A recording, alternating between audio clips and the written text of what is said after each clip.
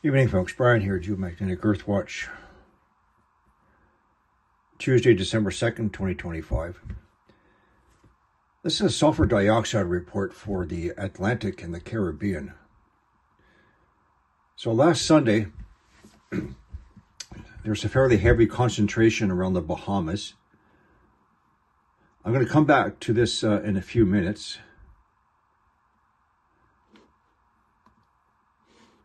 Now, today,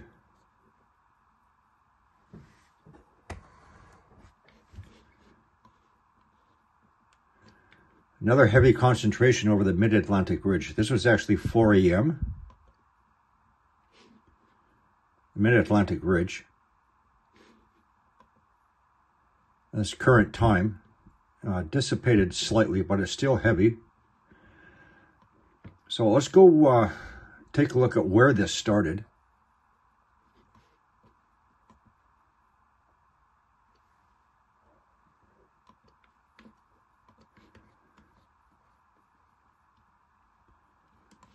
A little bit concerning.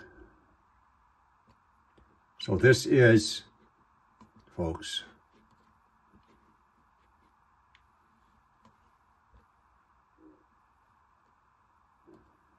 right here at the mid-Atlantic ridge. There is sulfur dioxide emission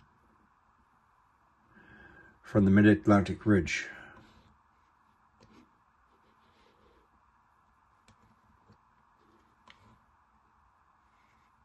Right from this general area right in here.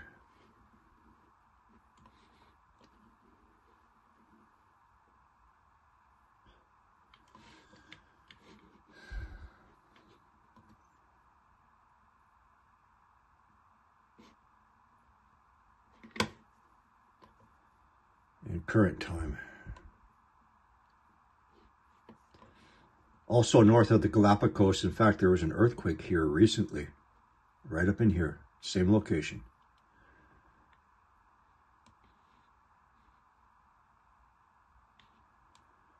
So now I'm going to show you something that I found. Just a moment.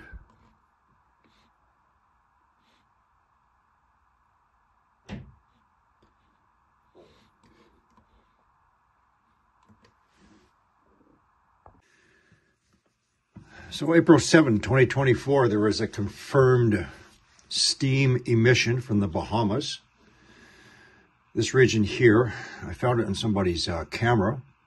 I'll include the link for this video, but for now, let's just play it. Again, the Bahamas. April 7, 2024. So I have a confirmation on these heat detections right here. I do have a camera. It's actually somebody's Nest security camera. So again, we have some detections here. The camera is from Green Turtle Key.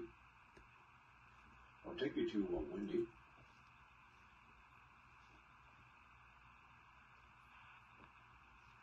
So this is our camera location right here first. This is it right here, so let's take a look.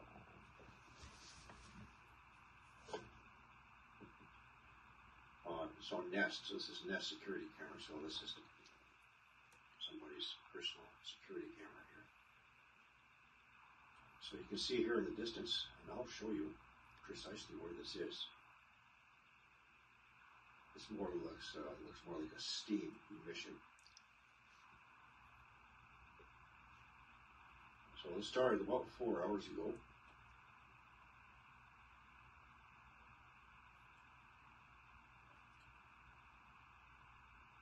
Okay, you see this? It's 3 hours ago.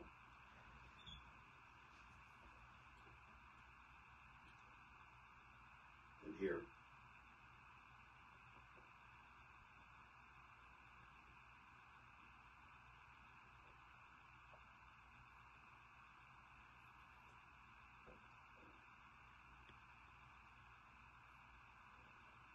You can see from the color of the emissions, the smoke, that this is not vegetation burning. So let's go back to First of all, I'll show you, confirm the camera location here. New Plymouth.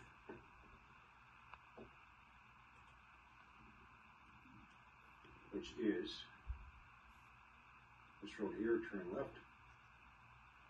It's right here in this general area. This is our security camera, Summer's house. Here's the dock that goes out. Here's the little peninsula island. So it's in this direction here. In this direction here, follow me. Pointing out right towards the waters. In line of sight to our heat, right here.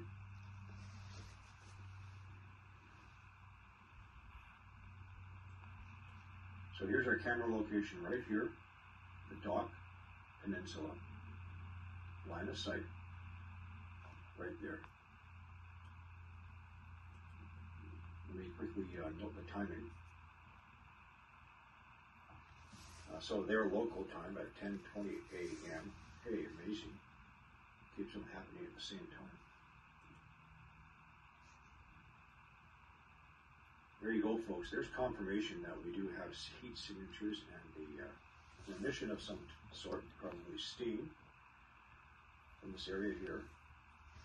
Let's see if we can get a better look on Google.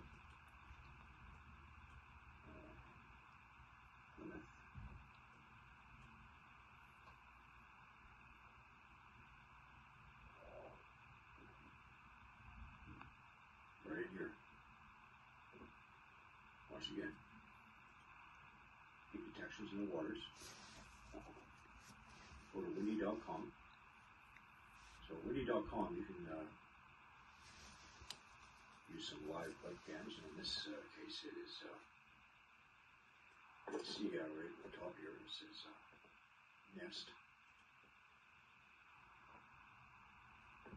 It's the same type of security cameras I have in my house, and we obviously have the steam emissions coming out of the waters.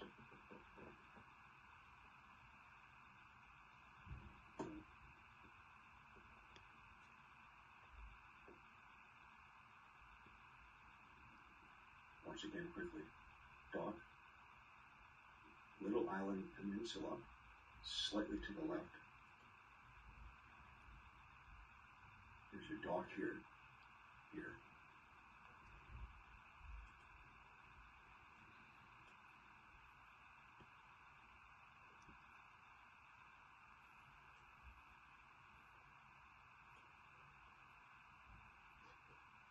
Here's your dock, slightly off to the left.